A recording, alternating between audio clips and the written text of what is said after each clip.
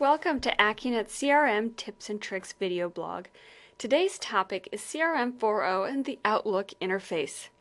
AMR research found that 47% of companies using a CRM system report serious challenges with end-user adoption that puts the project in jeopardy.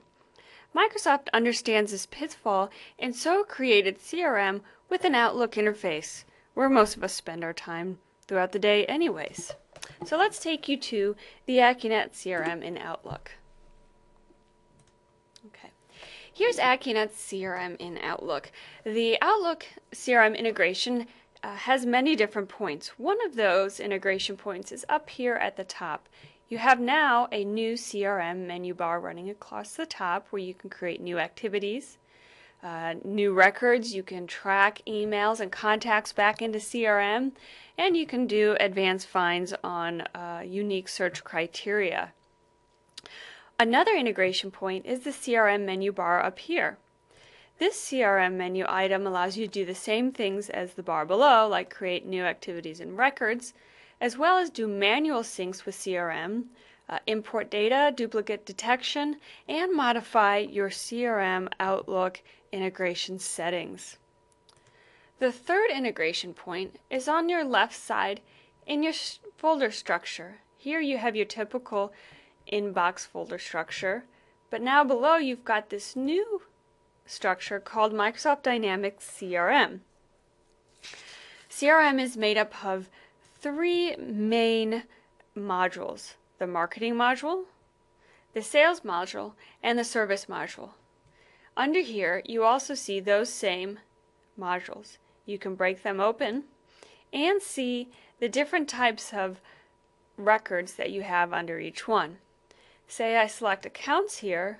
When I do that, then my list of accounts shows up over here in the view pane. And I could open these up, I could change my view, or here I could search for specific types of records. Now the great thing about having CRM integrated with Outlook is that throughout the day as I'm working in CRM, I can see emails as they come through. I can look over here and see that I have 45 unread emails. Let's go back to the inbox and look at how emails sent to me and emails sent out from me can be tracked back into CRM. As you see, this email with Alan Brewer has a special icon. This icon denotes that it has been tracked back into CRM. That means this email exists both here in Outlook and in CRM. This is a great tool if you want to ensure email communications between certain clients or about a key project are recorded. Let me show you how to track something back into CRM. Let's open up this other Alan Brewer email right here called Next Stage. All I do is go up here, hit Track in CRM. Now this email is tracked in CRM. I can hit View in CRM, or if this is regarding a certain type of a project, I can hit Set Regarding. Let's view this email in CRM right now. So I hit View in CRM, and the CRM email will open. Here is that same email now in CRM. If I'd like to see more information, say about Alan Brewer, I can click here on his name and open up his actual contact record in CRM. Here's Alan's record. Now to see that email, if you just want to double check that it was in fact tracked back here, let's go to Alan's history. In history we can look at all, and there is the Next Stage email. The great thing about tracking something back to CRM is I can go back to the original email message and delete it.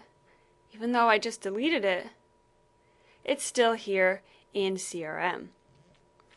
Now let's say that I want to create an appointment to go see Alan. So let me select New Activity here, and I'll create an appointment. I'll call this Visit Alan About CRM. Let's say that I'm going to set this for 2 p.m. later today. Save and close it. And now this will be tracked back down into my Outlook and block off that time in my Outlook calendar. Let's also create another new activity and we'll create a task, and I'll show how the task can be synced back down into Outlook. So create a task, hit OK. I'm going to create a PowerPoint for Alan appointment. I'll save and close this. And we'll save and close Alan's contact information. Because I just created those two activities less than a minute ago, I'm going to need to tell CRM to sync manually. Otherwise, it syncs every 15 minutes. So here it is syncing with Outlook. And I have my appointment right here, visit Alan about CRM, as well as create PowerPoint for the Alan appointment. If I'm sending an email from CRM, I can go up here and create a new email, and I can pull upon my contacts and account information. Here it's pulling my CRM accounts and my emails. So let's send something to the Baldwin Museum of Science. I'm going to say test email, and I'm going to track that in CRM. Now this email is going to the Baldwin Museum of Science. It pulled that information from CRM and is tracking this email back into CRM. Another great feature in CRM 4.0 is tracking Outlook contacts into CRM. Let's go to our Outlook contacts down here. You see a list of your Outlook contacts here, and you notice a lot of them have these same icons that denotes an email is being tracked back. Well, this same icon also shows that this contact is either being tracked back into CRM or it's being tracked from CRM down into your Outlook. It can flow both ways. So let's look for a record that's not in CRM. Virginia Jean is not in CRM. Let's open Virginia, and let's just hit this button, Track in CRM. Now I want to track Virginia back to an account, so I'm going to open up Accounts. She works for the School of Fine Art.